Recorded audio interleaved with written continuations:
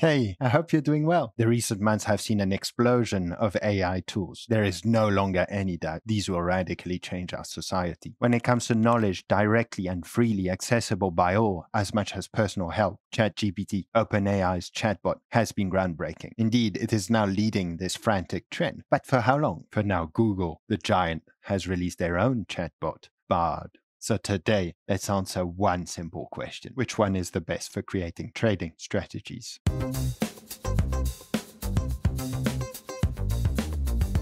I am starting with ChatGPT. As you can see, my plan is pretty simple. I'm going to ask for one single question to both ChatGPT and Bard. Can you code an MACD trading strategy in PineScript that works well for Bitcoin so I can backtest it on TradingView? Why this choice? 3 reasons. First, like this, we can compare how they do on the same basis. Second, I am making the strategy a bit specific so we can judge how they handle that. Lastly, I want to be able to backtest the strategy straight away because this is the first key step in judging a trading strategy.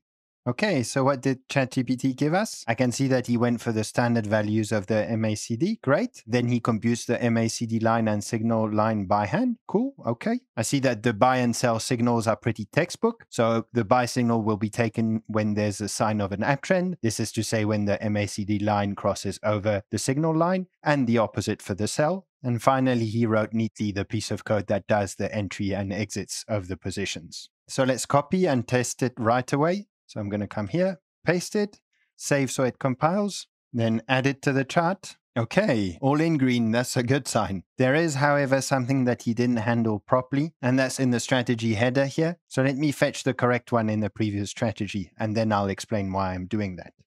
So here, basically, I'm adding 2 very important things. The first is that because we're not trading stocks, but we're trading a currency, cryptocurrencies, we have to say how many % of the total portfolio we are allowed to engage in each trades. So here I'm giving it 100%. This would be the same, for example, when trading Forex. Then the second thing is to add trading fees. Forgetting something like that is the best way of overestimating your strategy. So I would always recommend backtesting with trading fees. By the way, if you want to trade with some discounts on your trading fees, our sign up link down below in the description will give you a 10% discount for life on KuCoin. Okay, so let's save and see how this updates the results. Awesome. We can see that it has increased significantly the profits. This kind of makes sense because now we're using the full portfolio. However, the win rate is quite low and the maximum drawdown is very high. Well, let's ask for an improvement. Can you improve the win rate and maximum drawdown by adding another indicator?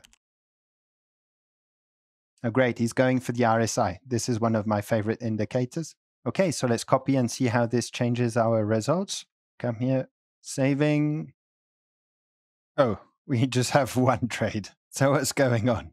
Since we have just one closed trade, that means probably the buy signal is way too stringent. Oh yes, indeed. The chances of having this crossover with this RSI conditions are quite low. I want to do it differently. Let's do the opposite. I actually want to enter the trade only when the RSI is overbought. That means we only go for a trade when the momentum is very strong. But then the chances of this crossover happening exactly when this is true are quite slim. So I think what we should do is remove the crossover and just say when both conditions are met, you're allowed to enter the trade. So let's save and see what we get. Nice, we're back to having a good number of trades, some nice profits. A win rate now larger than 50%. I like that. And a maximum drawdown lower, but still quite high. I think we could also completely forget actually about this exit. I think it's probably exiting the trades a bit too randomly because of that. So let me now save and we can check again.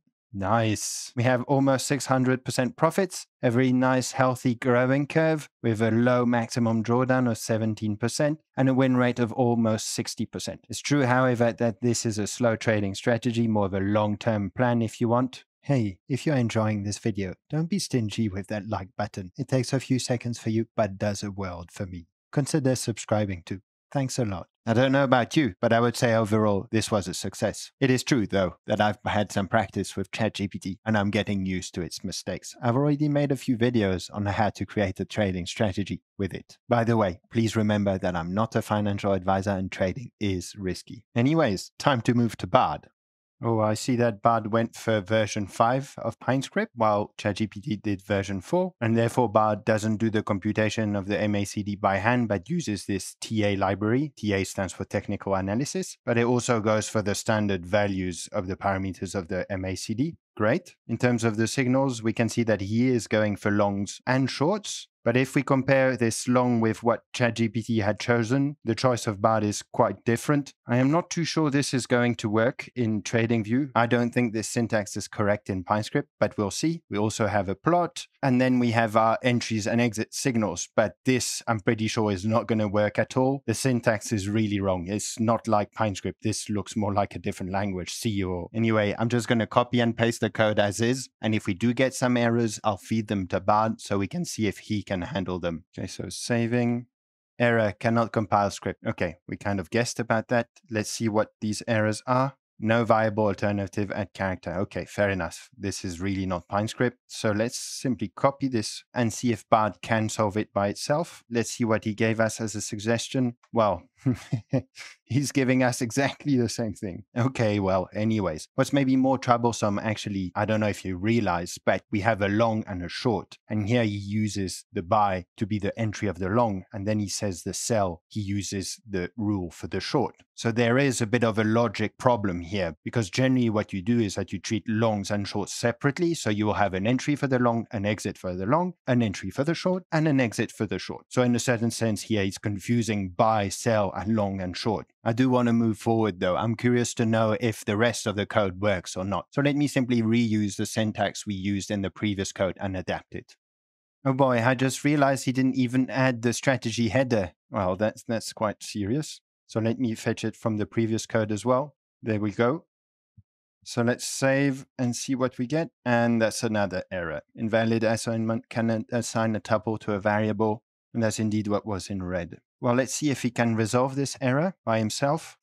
You are correct. The error message means that you are trying to assign a tuple to a variable. Not you, Bard, you, that is not expecting to be a tuple. So clearly what's happening is that he's not handling properly this TAMACD function. If we come here, we can do control click. And as you can see in the example here, this function actually returns 3 things. But he's trying to feed these 3 things into one variable. This would work in Python, for example, but it doesn't in PineScript. And then the other problem is because he's doing that, then he's using this syntax here, which again will not work. Overall, I think seeing the mistakes and all of that, it seems that it doesn't know PineScript very well. Okay, well, this was a bit disappointing. I'm not going to battle any further. But to be fair, Bard is still in its experimental phase, so we need to give it time to allow it to get up to speed. On the other hand, if you're interested in knowing what ChatGPT thinks of the future value of Bitcoin, check this video out. Or if you want to know how to create your own free crypto trading bot, that video will help. This was Robot Traders for you. See you in the next one and take care.